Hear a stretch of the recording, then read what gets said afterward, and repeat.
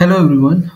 In this lab, we are going to talk about how you are able to create a VMFS and a NFS data store in your HOL lab 2410.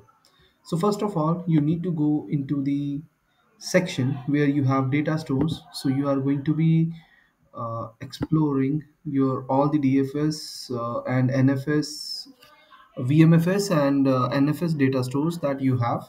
So first of all, if you want to create a data store, you have to right click on the region, then go to the storage.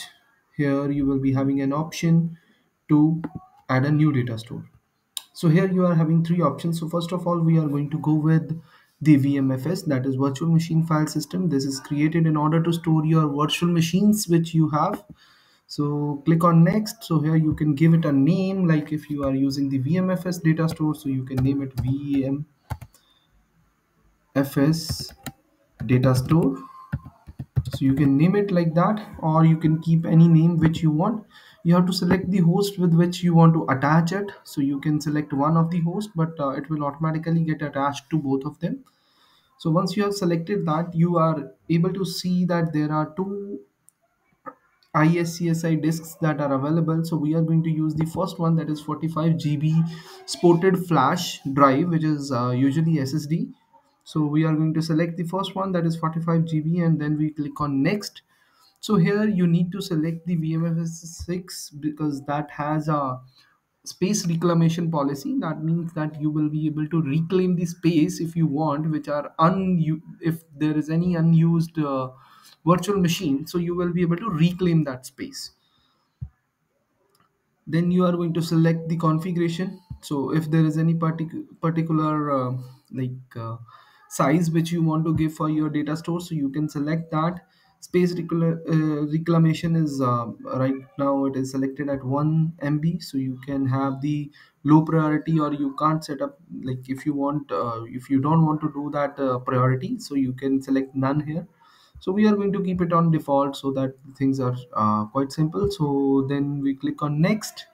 So here it is going to use the partitioning format, and it will be automatically reclaim the space that is deleted, or if there are any unmapped blocks inside that space, so it will automatically reclaim it and make it the part of your actual storage.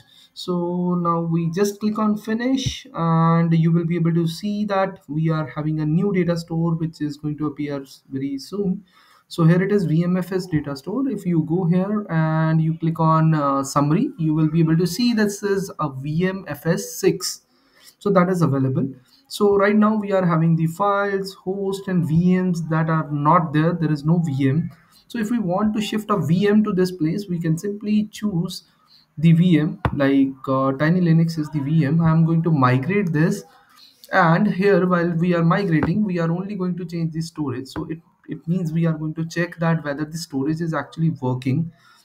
So we are going to select the storage here. This is the new VMFS data store that we have. So we click on that, click next. So it is going to shift the virtual machine to the new VMFS data store.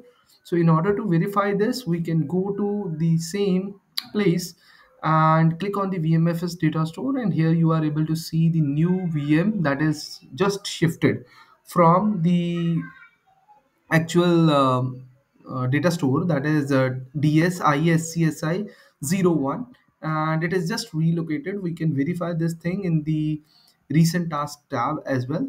So that is how it is visible. So now this is your VMFS data store which we have created, and we have also migrated a virtual machine from our existing ISCSI uh, data store to the new VMFS data store.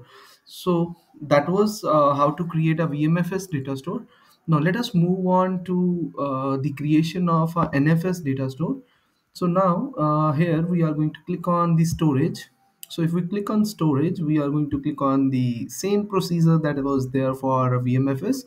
So we are going to click on NFS this time and click next. Here we are going to choose the version. So if we are going to use the advanced version, that is 4.1, we will need to have a Kerberos enabled.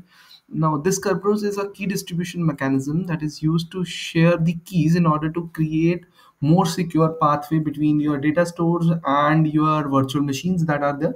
So currently that Kerberos authentication protocol is not configured on your HOL lab. So we are going to use the NFS 3.0 for this. Then simply click on next. So here you can give the name by whatsoever name you want to give.